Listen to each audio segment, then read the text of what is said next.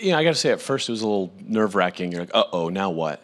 And, I have to say, not only has this helped, the hurricanes are helping. All of it are helping because people are like, what is happening? Right? And I think a lot of what brought that energy to light in the first place was people are saying, Washington's messed up.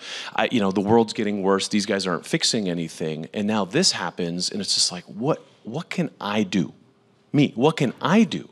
And so this film is filled with solutions of people who just started doing things themselves. They took things into their own hands, and they're like, look, you know what? I'm just going to do the right thing. And then the customers are like, I like that.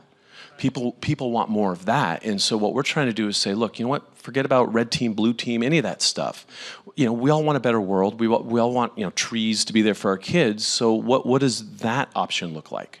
And that's what the movie really went for. So for us, it's like we're getting all kinds of interest and energy on all sides of the political spectrum, which I, at first didn't really, it's like my bias is I'm an environmentalist, but I didn't expect that. And everyone's like, yeah, no, we all want a future.